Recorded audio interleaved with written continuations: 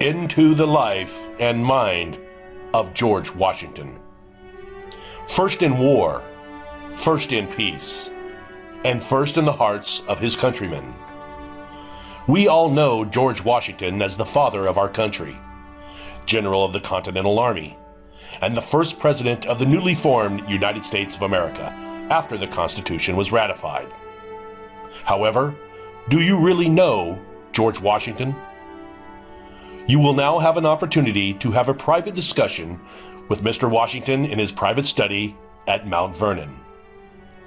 The Center for Historical Research Studies is proud to present.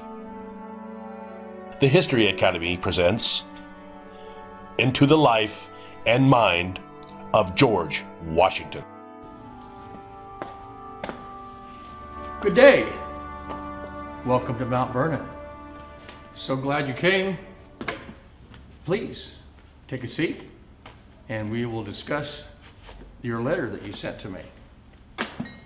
I appreciate you writing to me to discuss these questions so I have a chance to think about them before we proceed to go over all this information that you're requesting of me. So you have numerous questions that you listed in here, but I think probably the most appropriate one would be the one that asks, what events in my life prepared me to assume command as Commander-in-Chief?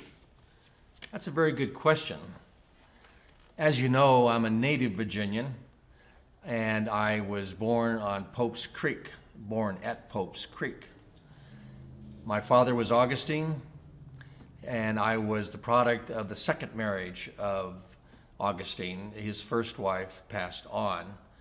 And so I had two older brothers who became very involved in my life, and they were going to teach me exactly what it means to be a Virginian.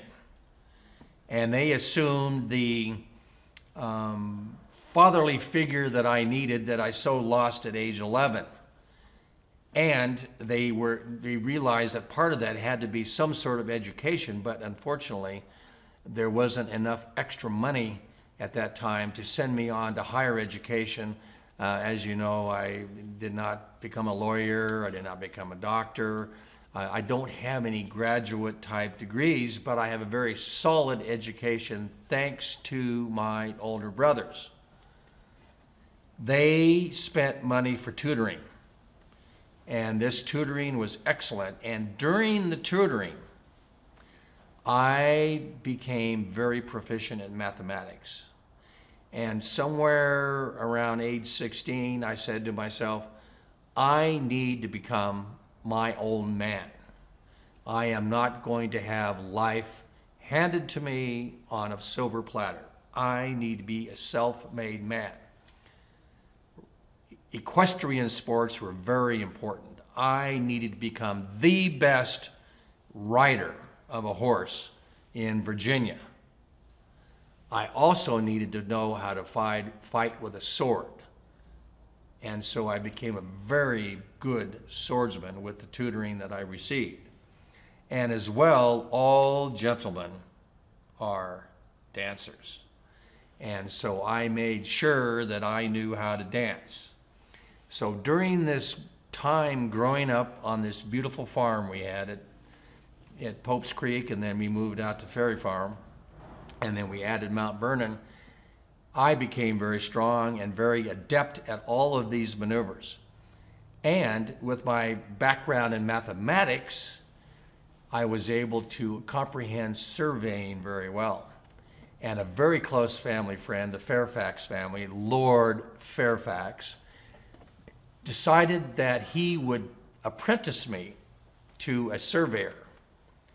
And he needed to have his properties, which were expansive in Virginia, including into the Ohio Valley, needed to have these properties recorded and surveyed.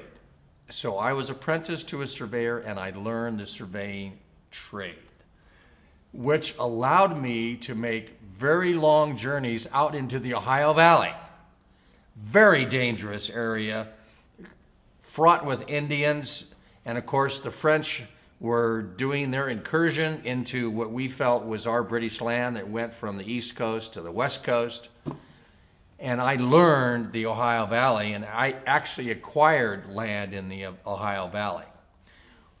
As time went on, I became of age and could become a British military officer.